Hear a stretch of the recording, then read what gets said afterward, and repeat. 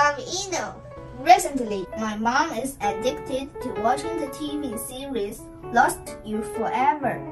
She thinks the leading men in it are very handsome, but I want to tell her that they actually look like this, and this. They are all characters in the book. The Classic of Mountains and the Seas, which is my favorite Chinese treasure. The Classic of Mountains and the Seas is a book full of mystery.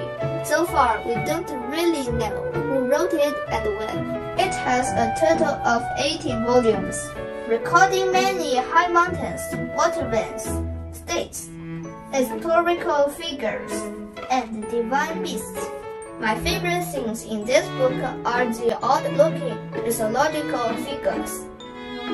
For example, the headless giant, Xing Tian, has breath for eyes and never for mouth.